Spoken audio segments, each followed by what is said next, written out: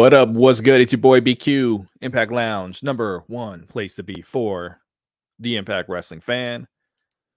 Here's your Impact Wrestling review for the week. I'm happy to be having the time to do this Sunday morning and not do it too late in the week. So last episode, I talked about the new, I should have it on the graphic here, but I don't. The new BQ Patreon that's come out. It's patreon.com/BQ Speaks. It is free for the month of March. Any podcast or review is going to be on that platform in a streaming platform. I don't mean to use the word platform twice like that. I couldn't think of what else to say. Streaming format, I guess, is what I should say. But there's also lots of other content on there right now. So I've reviewed the Jordan Grace Diary episode. I talked about the first episode of Ring of Honor. Talked about my thoughts of Mandy Leon ending up in MLW when I think Impact should have grabbed her. Thoughts on Taya Valkyrie exiting the company. Could we see Brian Cage in the company? My TNA, I'm getting ready to do TNA Replay, which is reviewing Pop TV episodes, re-reviewing them after after so long has passed when I reviewed them the first time around. And then there's also an episode of Total Nonstop Reaction on there where I'm, once a month going to be looking at a Destination America episode that I've never seen before and reacting to it and comparing it to, same with the Pop TV era stuff, but comparing it to Impact today and what they do and what they got going on, the goods, the bads, all that good stuff, from just the cameras to the wrestling to the stories, the promos, the commentary, everything. We're gonna be comparing those things. So there's quite a bit of content up there right now for you to check out. And again, it's free for the month of March. And if for those of you who don't like listening to your podcast on YouTube, that's a way to do it ad free to stream the Impact reviews, since I'm no longer on normal streaming platforms. All right, so let's get into this. Took a couple minutes of your time, much better than I did last week, talking about it for like 10 minutes. Let's get into it. Impact. This wasn't good. So we had some good episodes in January, some in February, and then we had that god-awful episode. God-awful. And then we bounced back with a decent episode. Now another bad episode. And this wasn't 2 weeks ago's episode. Like, that one should just never be spoken of again. But it wasn't as good as last week's. It was like in the middle of the two. There were some redeeming qualities about this one. That was the difference between the one 2 weeks ago, where there was just nothing good about it except for Rich Swann's backstage stuff. This had some good things, but this overall was not good. Usually they don't start off the year like this. Usually I'm sitting here in like October or November and be like, man, this episode wasn't good. Usually in January, February, March, like, it's just like firing on all cylinders, That is not what they're doing right now. It's just not. So we're going to break it down. I'm not going to be like overly negative because, again, this wasn't all bad, but there was enough bad on it that it was, overall a bad episode. So one thing I kind of forgot to mention last week is that the camera is back on the entrance ramp. And I've had a lot of conversations with fans and people who've been at the venues and all that, saying, well, it's just the setup. They can't position a hard camera on the fans because of the bleachers and how they're positioned and all that. I'm pretty sure MLW did this. Some of these have done some of these same venues and have shown the crowd. So I'm not an expert on that. All I know is that it doesn't look good, and 100% of the fans don't like it. That's all I know. But it really changes the viewing experience because, again, like, you could see when the camera was panning, there's a lot of people there. There's a lot, like, so much more than what we're used to seeing, and we're just not getting that and not getting a chance to enjoy it. And like I always point out, if people know they're going to kind of be on camera, like, they're going to be part of the show. We kick it off with Bully Ray. So they're doing, I've been saying this every week. They're getting better about, let's kick it off with a recognizable face, recognizable name, recognizable logo, We don't have to play We Own the Night. They're doing a pretty good job with this. Bully Ray comes out, and there's very mixed reactions on Bullet Ray within the Impact Wrestling fan base. Did I say Bullet Ray? I was thinking Bullet Club in my head. Maybe I did. Maybe I didn't. I don't know. Bully Ray, Bobby Ray, Buddy Ray. He comes down, and I'm one of the people. I'm enjoying him. I didn't think that I would. I really didn't think I would. I thought there was no way in hell I was going to join me some Bully Ray. But I thought he's done very well with the promos. He can still really talk. He can get people into it. And one thing I noticed with this episode too that they're doing a very good job on. I shouldn't say a very good job because they're doing a better job. Is getting reaction footage from the crowd rather than putting a camera in front of their face so they're looking directly in the camera and going boo and looking goofy and stupid. Like they're getting angles where you're just getting genuine reactions from people. And that's really what we want. Like that's going to feel more authentic. And they did it a little bit, put a camera in someone's face. They showed a lot of old people, which I don't understand that thinking, because that we're trying to create a product for 18 to, I shouldn't even say that demographic. Like we want to start creating a product that people in their early to mid 20s are into. I think that's where they got to start focusing. The 18 to 49, that's very broad. Like I really think those maybe mid 20s. I think we got to start being cool to that audience. So we'll see. That hasn't been the case so far. He said something to a lady there about I'm going to take your sister home with me or something. Like he's so good on the fly. It's not forced. I mean, so even though like last week's Bullet Club promo, I thought was a little long, because they can talk for a little bit, but after a while, it's like, okay, shut up. Like Bully Ray, I could listen to him talk for a while, and then they were showing like when he threw the coffee at Tommy Dreamer, and I talked about this I think when I was doing the review of that show, is that. So we have multiple food fight angles on the show right now. I think the coffee one would have had more impact if they didn't do that silly chili one.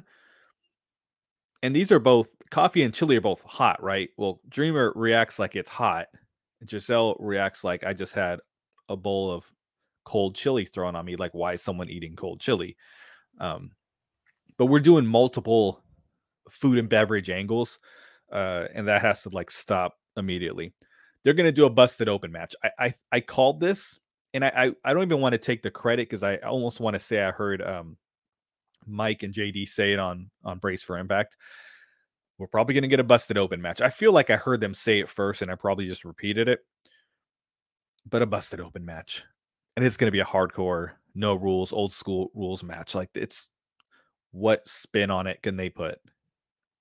Is Dale Greca going to be the referee? Is he going to be the special timekeeper? Is he going to, I don't know, be in someone's corner? Maybe. I don't know. I'm not looking forward to that because I said it's okay to bring in some of these old guys because nostalgia is not a horrible idea. But don't fucking have them wrestle each other.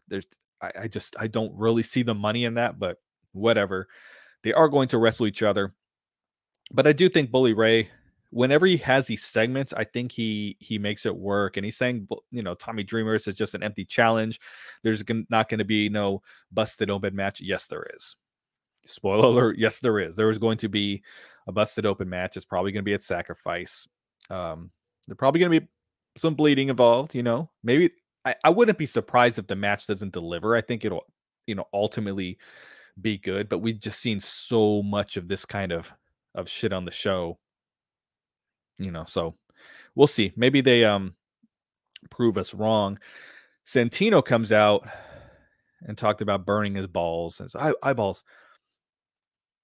Santino's humor, even though I'd love it, I don't think it's hitting right now. I think he's a little like rusty with the audience because just the way he delivered that, it's almost like he corrected himself before the audience knew what he said. Before they got to drink in and a little soak it in that he said burn your balls. Then of all people, Boopy comes out and I was like, oh God, no. I thought he was going to grab the microphone and talk. And I was like, this is going to go south very quickly. But he comes out and he says, I'm going to do this in my native language. And I thought he said that very clearly too. I thought he was very well spoken when he did that. And they did it in the native language. And then Santino like translated and it worked.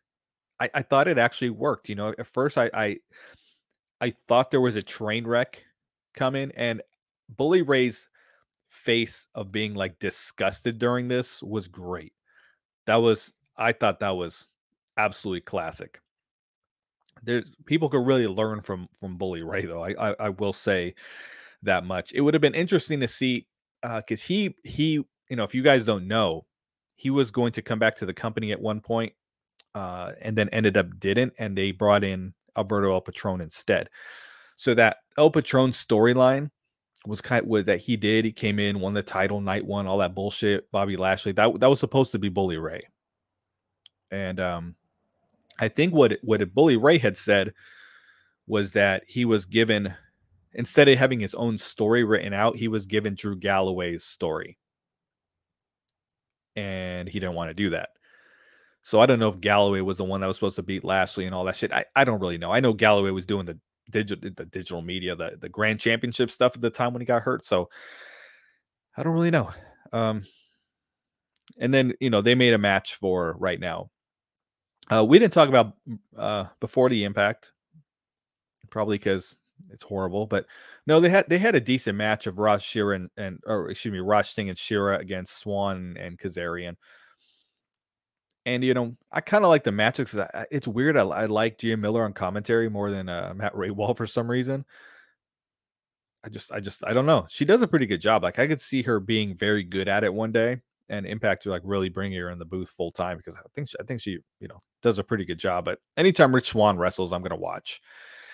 And for the life of me, I don't know why they don't come out to Raj Singh's music instead of Shira's, because Raj Singh's music is fire. But this match was just, it was before the Impact. I think this before the Impact would be better if they started making it like their dark, their AEW dark, and put like 3 matches on there. Let Jackson Stone get a match or one of these dudes, because I think the Impact audiences now are big enough to do that. So my experience is I went to a show in Orlando one time and they had the main event. I don't remember who it was.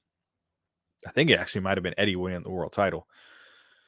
And then they were like, everyone's getting ready to go home, and they're just like, okay, we're gonna film a match for Explosion. And it was like Jade versus someone. And I mean, half the people left. And I was thinking at the time,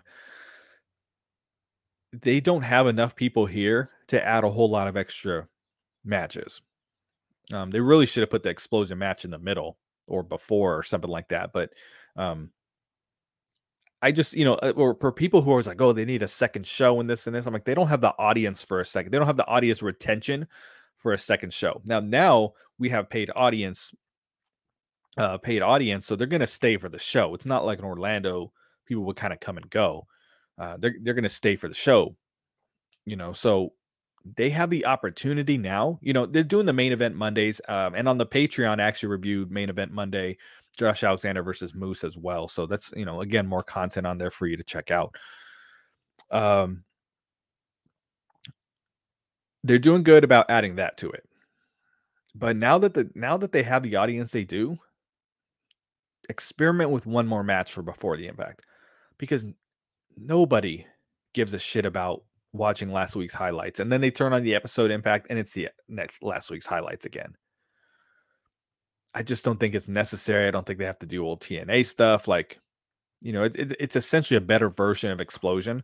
So, I really think they should do that, or even bring back Josh Matthews segment interviewing someone, but With the exclusive match being just such a small part of the show, you know, I I think you can throw another match in there and get some, get someone some reps, because when you're signing people and you say, "Hey, we're gonna come pay you, you know, $200 a day," and they're like, I don't know if I want to do that, especially if I'm not on TV ever. Like, at least you're giving them another platform that, hey, well, we can book you for this, So yes, yes. But Rich Swann and Frankie Kazarian obviously win. It's funny because on the commentary they're like, "Oh, I wonder who Josh Alexander is going to pick for his tag team partners," and it's those two exact people.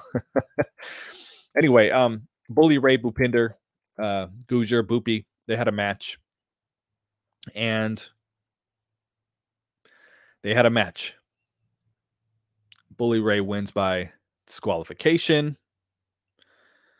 and that sets up for Tommy Dreamer to come down, and it sets up for Masha to come down. And I just don't think this is the tone you want to set your shows off with, because what I've always been talking about is the bookend format works for them when they have a great opener and a great main event. Like, this episode had a great main event. I loved it. But when the first match is bullshit, that's likely your largest audience of the episode. I mean, it made sense with the Bully promo and all that, like it did. So it's not like they can follow that format every single week. Like, they got to switch it up a little. Especially because I'm the first one to say, like, I hate when it's cut and paste and cookie cutter and it's the same exact format week to week. So this is okay to do this. You kind of got to do it. But at the same time, when they do, the episode is not as good. That's just always kind of how it works out.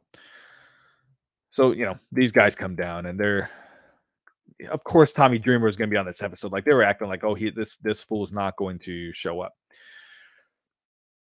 I'm gonna see if I can do this at the same time while I'm talking here. Look up the viewership from this episode, because uh this next segment,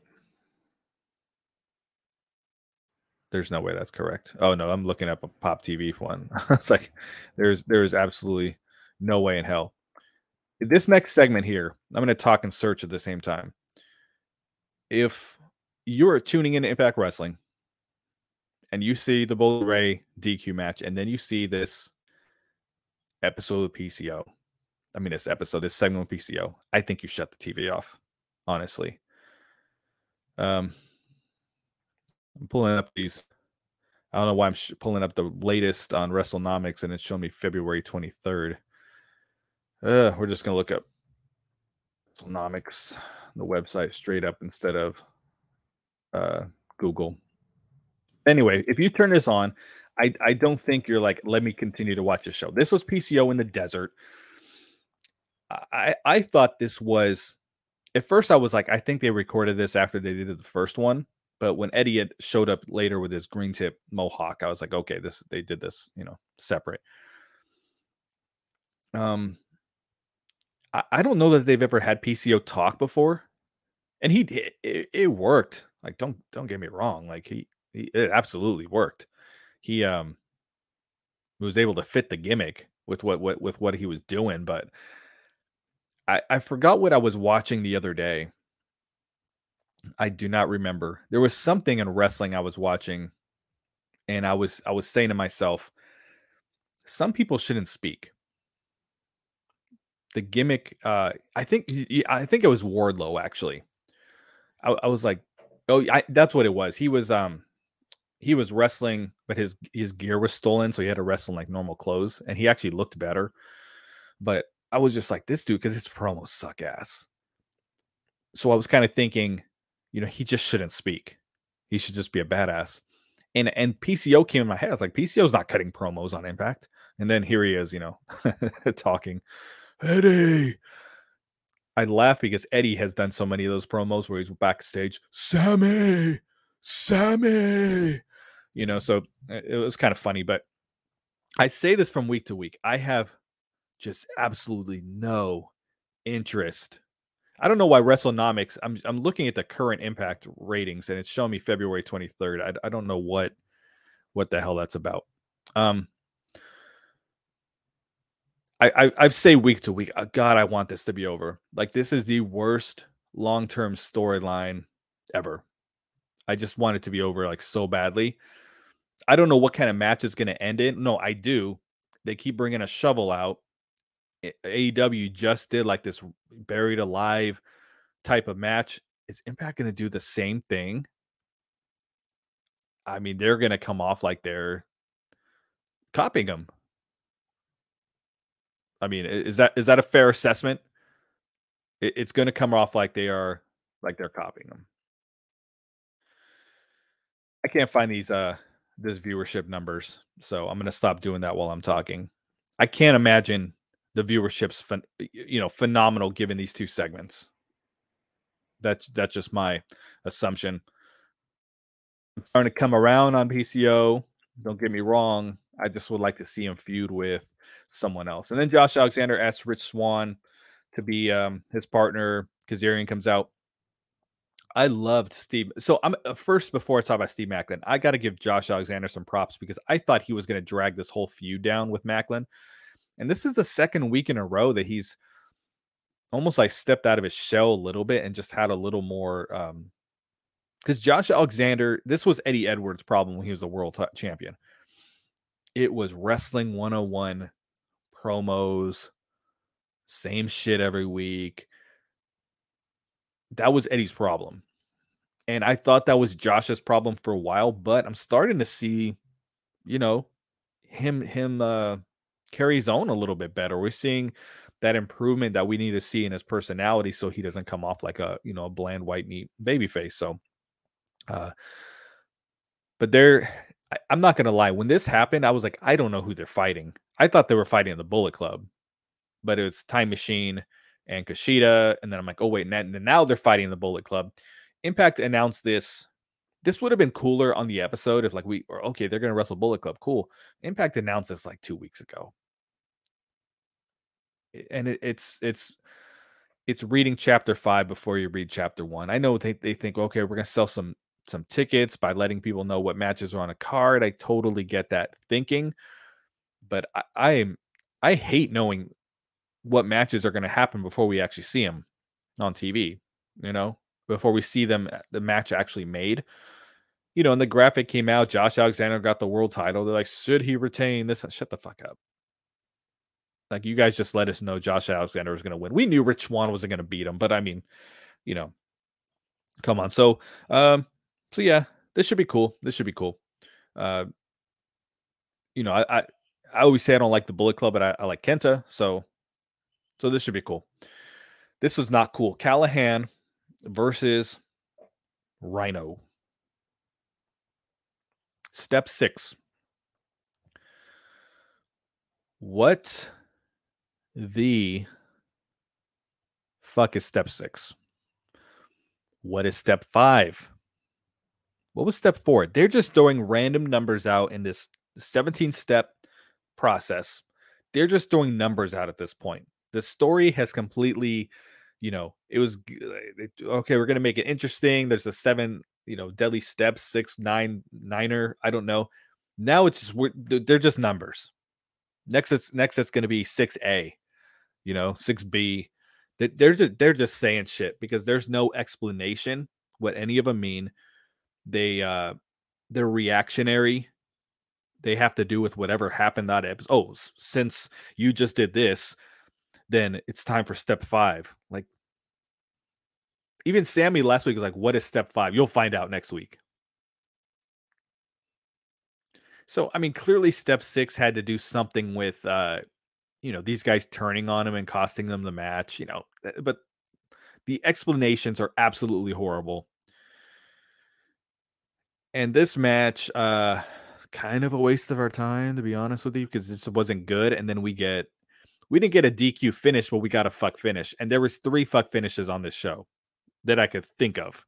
There was one clean match on this show. So a couple episodes when I said, hey, this episode sucks, lots of DQs, or lots of fuck finishes.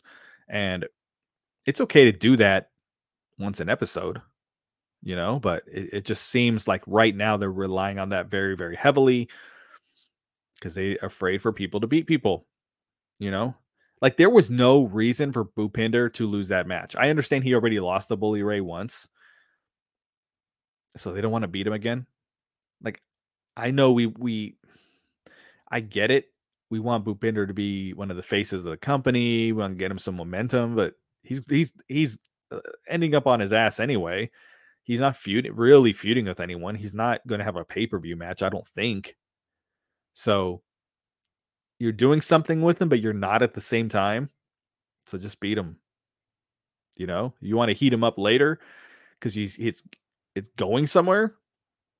Then yeah, you know, I don't know. Maybe there's something. eh, Maybe they got something. Maybe he's gonna be a big part of this feud. Maybe. So I guess we'll see. I shouldn't jump to conclusions on it, but uh, this was kind of a match no one really wanted to see, and then we get the end where they hit Callahan with the chair, and I still don't understand why he wants to be. He's never said why he wants to join the group, and then they treat him like they're forcing him to join the group, and he's acting like they're forcing him to join the group. So this is bad, folks. And I said this last week, and I'm going to continue to say I'm gonna save all judgments until this whole thing is done. I don't know if we're gonna get some kind of reformation of OVE or what. I'm gonna save judgment, but it is not looking good right now, and the fans have turned away from this whole story. Sammy promises this is gonna be good, so let's hope it is. Uh, but it's not going well so far. The design. Rhino had said, or on commentary, like, Rhino has a deep history with this version of the design. No, he doesn't. He has zero history with this version of the design. The only one he had any history with was Diener, and Diener was just, a lackey. Excuse me. I don't think the Diener character is working as the leader. I like the transition, and I do think he can talk. And I don't think he should be walking to the ring with his arms hanging at his sides, but it's something about the fingertip thing that is that comes off a little phony because it just happened out of nowhere. You know, it's like the episode of Family Guy where everyone thinks he's God, so he just starts acting like God. It's I'm talking about Peter. They think he's God, so he just starts acting like God, and there's no real justification for it. So whatevs, it's whatevs, folks. Then we got Santino and Dango. They're talking about Gregory cleaning the basement. Like someone has to explain this to me because I don't know who that is. And I kept thinking they were going to elaborate on who it is. And then Trey Miguel comes out and they're continuing to talk about Gregory. Who is that? What does cleaning the basement? Where? How? What am I missing here? What story? What was this for the sake of trying to be random and try to be funny? I have to believe I am missing something because this made absolutely no sense. Trey Miguel comes and saves the segment. And I wrote down here that there is no substitution for good lighting. This episode did not have the pink and purple lights and trying to be cute. They just had good lighting backstage. There's no substitute for that. If you ever work in television or do video content, there's no substitution for good lighting. I have horrible lighting in my office here, and there's nothing I can do about it. Just the way that my windows and all this shit are set up. When I move, you're going to see a different ball game. But I'm not going in and just let's get some purple lights here. Let's get this and this. Let's mess with the color balances on my setting. You know what I mean? There's no substitution for good lighting. This is a great example. This looked good. It looked natural. And I don't know why they try to make things look unnatural backstage sometimes for the sake of doing it. I do know I know I say it quite a bit and it's very offensive to people within the company, but it's amateur behavior. I know that from my amateur days of graphics. I know my friends from their amateur days of video editing, amateur days of graphics. Like you think more is more, but more is, less is more. But whenever you're starting off, when you're ever in that first stage, that first year, first couple of years, you think more is more. And that is what is going on with what they're doing backstage. And he let Trey Miguel know he's going to have a handpick opponent. I thought when Swinger came up and called Dango Swayze, that was funny. Um, he was in his little ring. Swinger brings the right amount of humor to all this, and just this should have been the only comedy on the show. I know in the title of this I talked about bad comedy. We're gonna get to that. We're gonna get to the meat of this episode that had some of the worst television I have seen in the history of Impact Wrestling. Then we got Jordan Grace versus Alex Gracia. Alex Gracia has been on my short list of girls I wanted to see as knockouts. And I feel like I have a good eye for knockouts. Last time someone asked me who would you like to see in a division, I said Layla Gray. This was before she was a baddie, and now she's on AEW as a baddie. But Alex Gracia was kind of on my short list because I think she has a great look that Impact could use. She was not good in this match, though. It was very, very clunky. Thank God it was short. And they announce her as a jobber. And the Impact audience is always like, every time we see a jobber on the show, we're like, Impact, sign this person. I don't mean to call her jobber, but you understand what I'm getting at. Ashley Dimbaugh come out, sign her. everyone really jumps to that. They're probably not going to sign her. When she was on screen, though, I was thinking she would be great with Alicia Edwards. She could come in and do jobs. I mean, they could be a little job tag team, whatever. Like, but I felt like that could work. I'm sure we're never going to see her again, though. Hopefully we do, because again, I am a fan. I don't think this was a good representation. I didn't think this match was very good. This match was just to plug Jordan Grace's diary. That's all this was. Because she doesn't need the win. But why did this match happen? Because it gave Impact an opportunity to be like, hey, Jordan Grace diary on YouTube. Da, da, da, da. That's all this was. So don't think too into it. Don't think this was a showcase for Alex Gracia to get signed or anything like that. That's all this was about. Joe Hendry was backstage after this, and this was funny. My sense of humor, I enjoy that no context humor, where he walks in and he's like, and I said, I'll take it to go. I thought that was so funny because we get no context behind the joke. It's like when it's like the rectum almost killed him joke. Like you just get the second half of it. So that's funny humor to me. And then Moose and from Brian Myers come in. There's a little segment, there's a little talking there, and then they attack him. And I thought they did a really good job here of building sympathy for Joe Hendry and getting heat on Moose and Brian Myers. It's like they try to do that with PCO and Eddie Edwards, just get heat on Eddie. But every time they get heat on Eddie, it feels forced and unnatural. And this was I thought perfectly done. I thought Moose and Myers really further established themselves as heels with this, and I think it helped us to get behind Joe Hendry a little bit too. So kudos to this. I thought it was pretty good. Then it shows Mickie James and Gisselle Shaw stretching 45 minutes before their match. There was a little backstage thing with the Bullet Club and the Shane Hayes. So my guy Lewis from Alliance Pro Wrestling, he asked me, "Oh, what'd you think of Shane Hayes versus Mike Bailey last week?" I'm like, I didn't give a shit because I don't know who he is. I know some people do. I didn't know who he was. He cut a promo with Gia Miller backstage saying, "I'm gonna make an impact. See what I did there?" And then Gia's like, "Yeah, that was pretty clever, pretty creative." No, everybody says that. So it was just his promo, he has a very goofy character that kind of stands out. So we'll see if he shows up more on Impact. What I think of him, but I didn't particularly care about the match because I'm just like, I don't know who this is, and I'm a little over the Mike Bailey having a good match thing. Like I want to see something other than that. I want to see some, I'm talking about Josh Alexander starting to show a little growth with his personality and promos and character. Like that's what I want to see from Mike Bailey.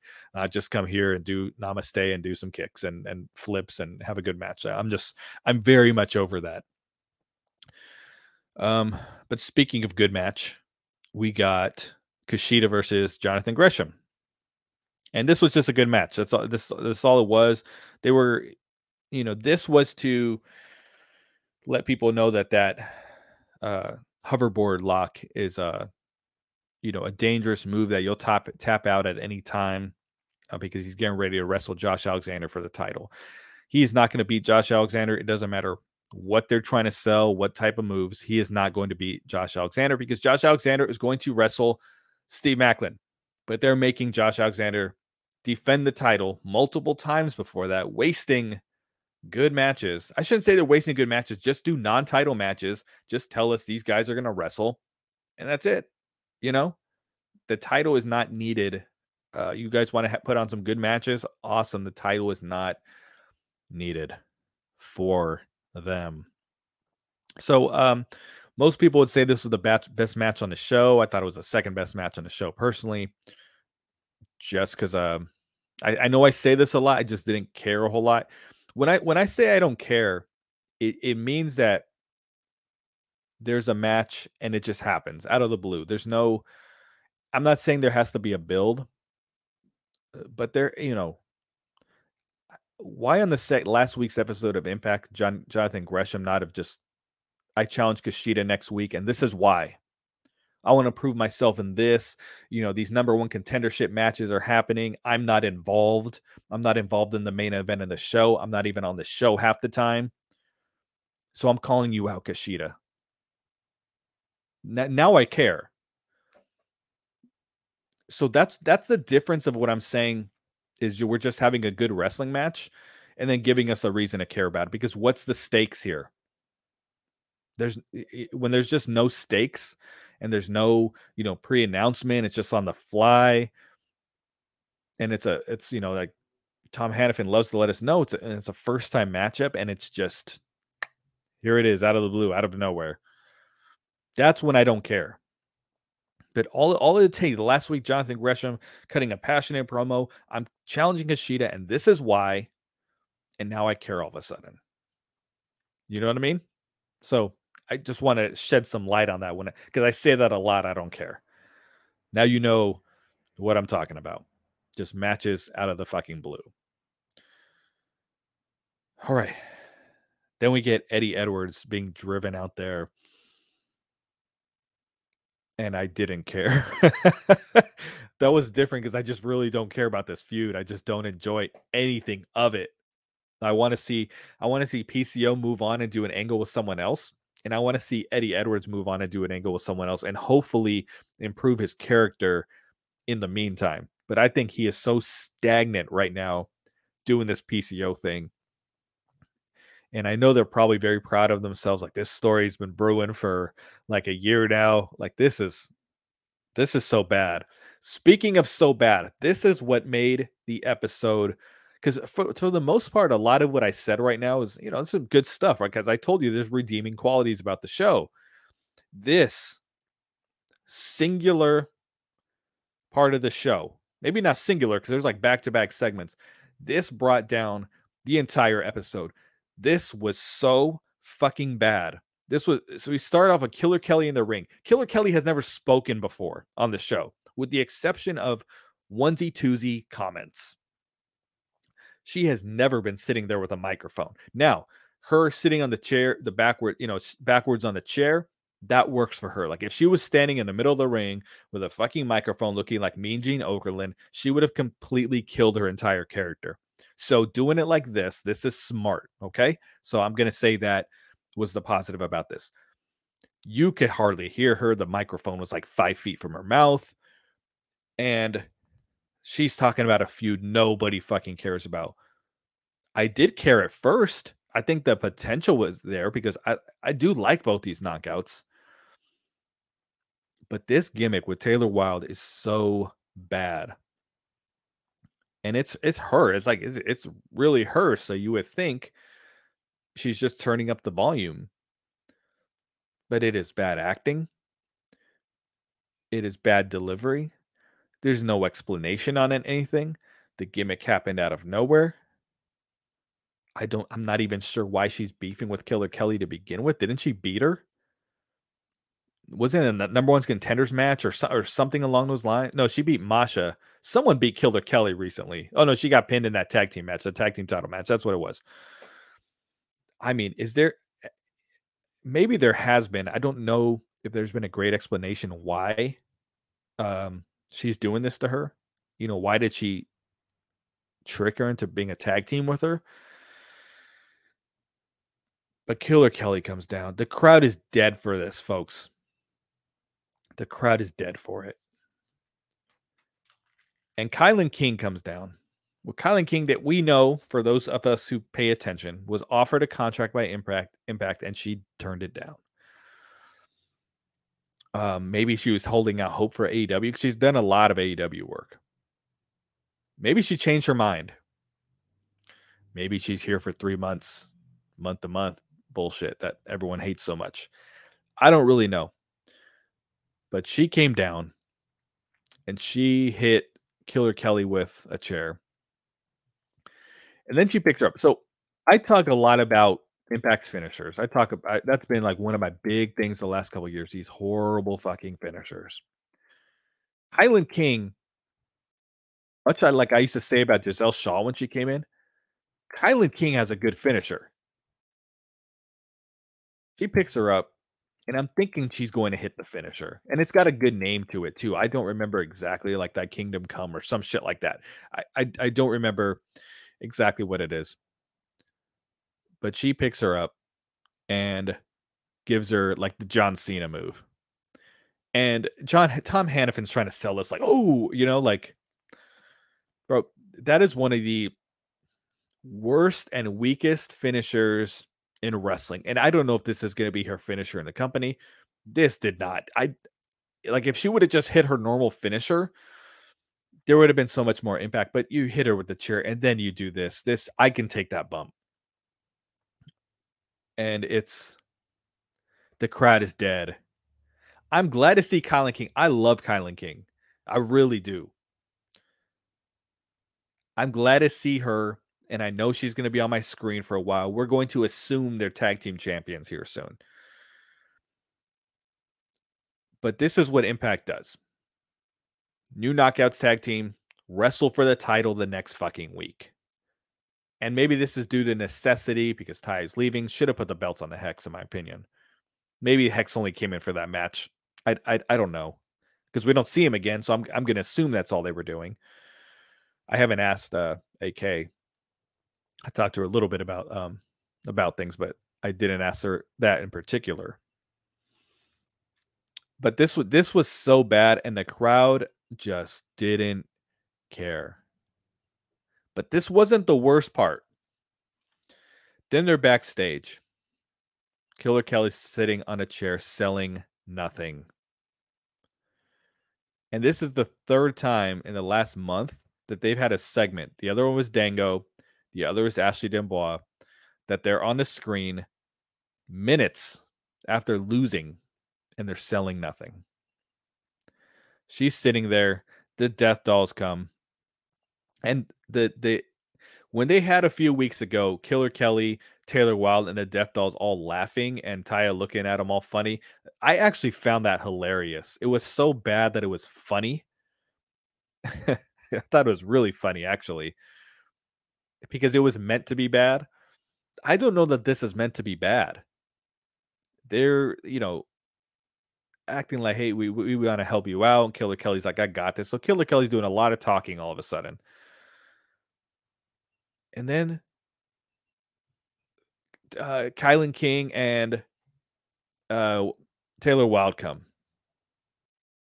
and they, Death Doll's like, we know what this is about. We'll give you a match for the tag team championship. Again, bring in a tag team, form a tag team, wrestle the next week for the belts. That is how this works with the Knockouts tag team division. I don't remember what their name is. I wrote it down, and then I'm looking on the website right now. They had a little tag team name. I'm sure it'll come back to me. We're going to assume that they're going to win. Well, they challenged them for the titles. I shouldn't say they offer the title match. They challenged them. The Death Dolls agree under one condition: they must stop practicing dark magic.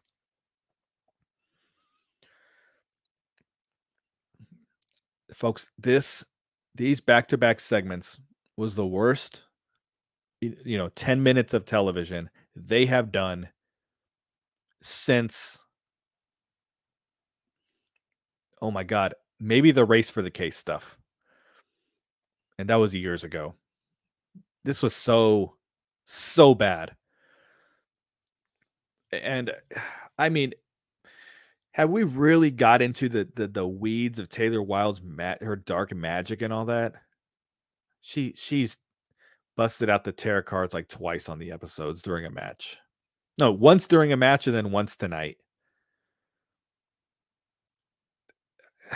And these are gonna be the tag team champions, I think. Kylan King just showed up tonight. What the hell does she have to do with the dark magic? Has she ever done anything on the screen to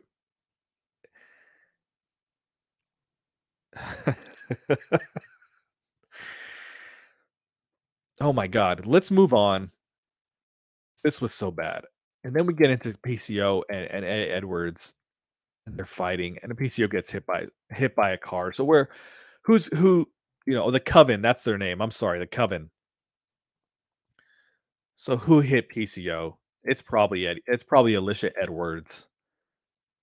People are hoping Davey Richards pops up in all this. I don't see how that would fit. I don't see how that would make any logical sense. Alicia's never on TV. That's what makes logical sense, that she's finally siding with her husband, maybe turning heel. This is all awful. So between the Death Dolls and the Coven and Killer Kelly, which I love Killer Kelly, man. I hate throwing her in that group. Between that and the PCO and the Eddie Edwards stuff, that destroyed this episode, because there was a lot of good on it too. But those mixed with throwing a nut shot in here, there, and a DQ here, and a fuck finish there, like it just overall was not good. And I don't think that someone tuning in would be like, I'm gonna watch next week. Then we got Mickie James versus Gisselle Shaw in the main event. This was good. I love this match. I think this was great. Had a fuck finish, but which I didn't totally agree with. Like, are we gonna see Deanna all of a sudden hates Gisselle Shaw so much, because she's the one that threw the chili in her face twice. The cold chili, the ice cold, the room temperature, sitting out all day chili. She's the one that did that to her. Okay, Gisselle cheated and beat her. I get it. Deanna's a babyface now. This was gonna happen with them getting the crowd doing virtuosa. And TW was always saying on the Cool Factor, hopefully we're doing the Cool Factor again soon, but he was always saying, like, she's a heel. Stop cheering for the heel. And this is what's going to happen. And now she's a babyface. It's not the same. She's saying babyface things in there, giving props to Mickie James. She should hate Mickie James. Just because she's a babyface now, Mickie James and her are cool. They're friends. Like, she should hate Mickie far worse than she does Gisselle Shaw. She should want Gisselle Shaw to win that match so she can wrestle Gisselle Shaw and beat her for the title. I didn't like them giving Gisselle this match so quickly, because she cut this great promo last week. You beat a Gisselle Shaw, not this Gisselle Shaw. And then Gail Kim comes out, well, the match is going to happen. And then Giselle's acting like she doesn't want the match. And it completely ruins everything that was just said. This we're getting an extension of the feud between Gisselle and Deanna. This is what this is all about. But I did think the match was good. They were hitting each other very hard. There were some really hard hitting moments here. Giselle's going to be Knockouts champion one day. and I think it's going to be a really entertaining title run. It's going to happen. That is just going to happen one day. It might not happen this year, might happen next year. I don't know. You know, is she going to get another shot for the title again versus Mickie? Is she going to get a shot? Is she going to beat Deanna and get a shot that way? Are they going to play We Own the Night for 5 minutes straight while they run down the New Japan card? Yes. I don't know, but a little bit of a fuck finish, but I don't think it took away from it. I really like the match. When they say the knockouts are going to be in the main event, they usually really, really go at it. And Mickie James matches can be a little hit or miss for me. Especially if he starts doing the senton and all that crap, and it doesn't look good. And the McDT, if we get a match without the McDT, we all win. You know that's a positive for all of us if we can get a Mickie James match without that move, because it looks like my ass. That's it. So good redeeming qualities about the episode, but the bad I thought weighed it down so much because there was so much of it. Like the PCO and Eddie stuff, there was 3 segments. And that's okay. I've said this before, we want interweaving storyline stuff that goes in and out of the show. Like we do want some of that. But this was bad. It wasn't that bad. It just wasn't that good. But the stuff with the knockouts was just awful. And we're trying to tell people like, hey, this is the best women's wrestling division in the world. Mickie James and Gisselle Shaw like really saved the episode in as far as how we view the knockouts, because we had so many involved in there, and they were all and it was just all so bad. All right, someone's ringing my doorbell. It's UPS. I'm your boy BQ, folks. I'm out. Peace.